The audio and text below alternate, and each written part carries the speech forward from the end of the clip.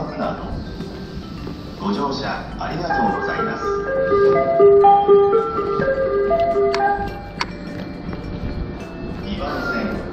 はいはい、浮間船戸に着きました。この後5分続行でね、大宮行きが来るんでね、大宮行き来た時5マス以上出しても大宮つけるんで、サクッとサイコロ振りたいところです。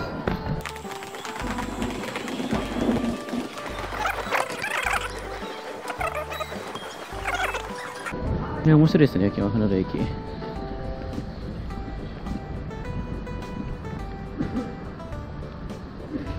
もう一人のなんかベッドタウンみたいな感じになってますね。というわけで早く5分続行できちゃうので、早速サイコロ振りたいと思います。よいしょ。というよりもね、今回パソコン持ってきてないんでね、データ吸収できないんですよね。それちょっと危ないんでね。はい、ということで、まずは1から6、カードサイコロです。出たらまた急行系もしくは特急系。今、急行ストップしてますけどね。よいしょ。はい、2、はい、外れです。ということで、はい、次何マス進むか。5以上出れば大宮つけます。5以上、頼むから5以上頼むよ。5以上、はい、はい、はい、5以上。はい、はい、はい。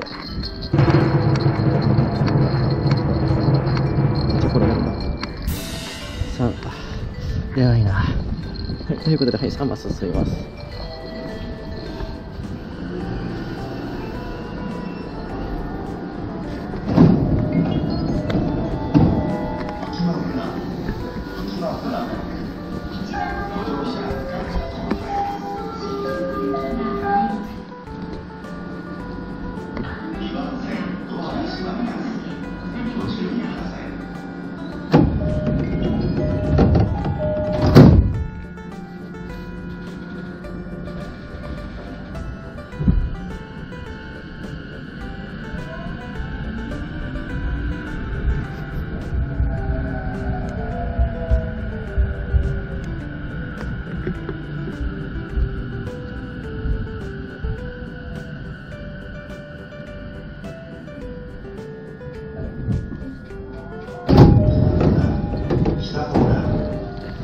ご乗車ありがとうございます。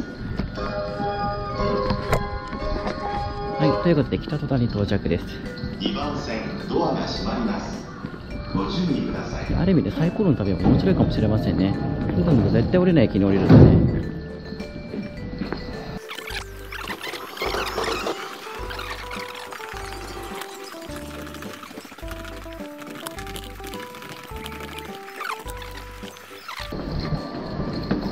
先生、お願いします。は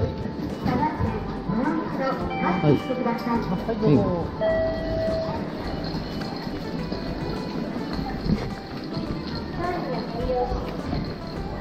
ということでね、北戸田駅に到着です。次が、さっき言ったように、6時44分、少し時間に余裕があります。といってもあと7分ぐらいですけどね。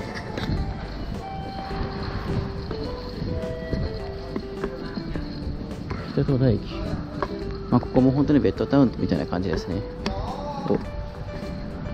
迷子のインコを探しています。作成インコ。3歳9ヶ月手乗りですって。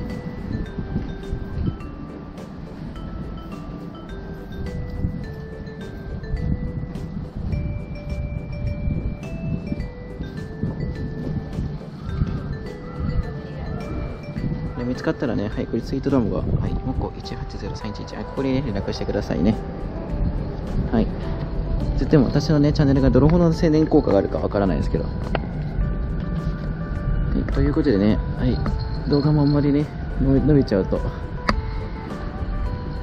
あれなんで、ですね、メモリーカード食っちゃうんでね、すごく、はい、引いてみたいと思います。下引きそれていきましょうか。はいはいはいはい。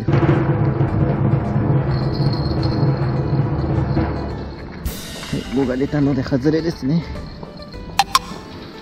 はい、次、はい、何マス進むか。大宮は次の次だから、2以上出ればいいのかな。2以上出れば大きいですね。まあ、あんまり関係ないと思いますね、この区間は。本当に。まあ、6出れば一番嬉しいですけど。3。はい、ということで3マス進んでまいります。はい、次の列車6時44分発大宮行きです。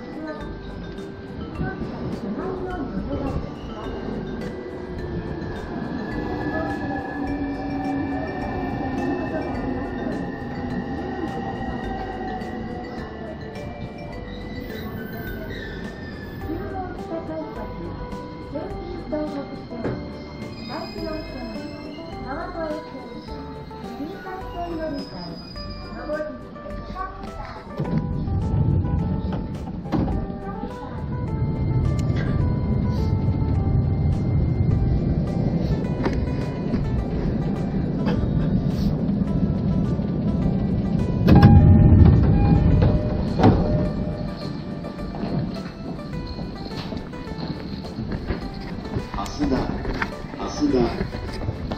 い、蓮田駅に到着しました。こ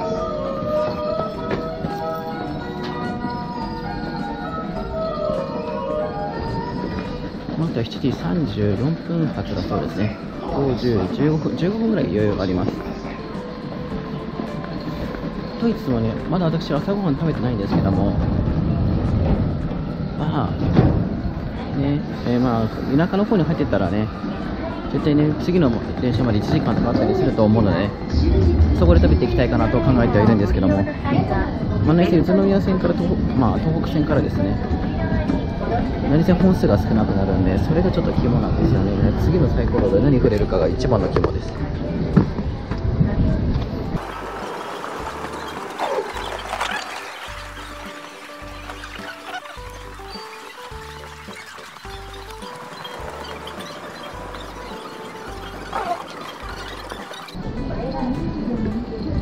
ということでね、蓮田駅に到着しました。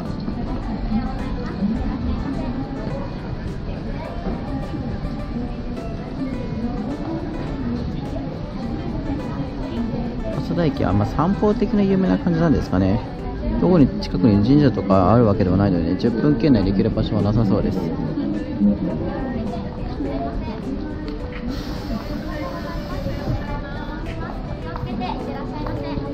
サイクリングコースとかはあるようですね。自転車借りれるんですかね。とはいつもどんどん先行かないとね、絶対この先で詰まっちゃうので。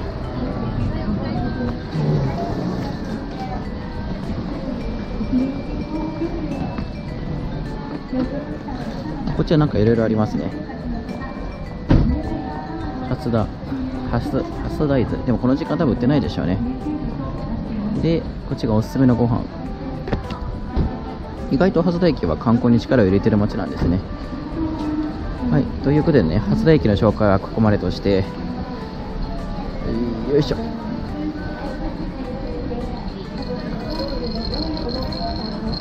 いうことで、はい、サイコロ振っていきたいかなと思います。まず1か6が出れば進行形サイコロです。でなければ、はい、手に入りません。一応急行カードはまだストックしてあります。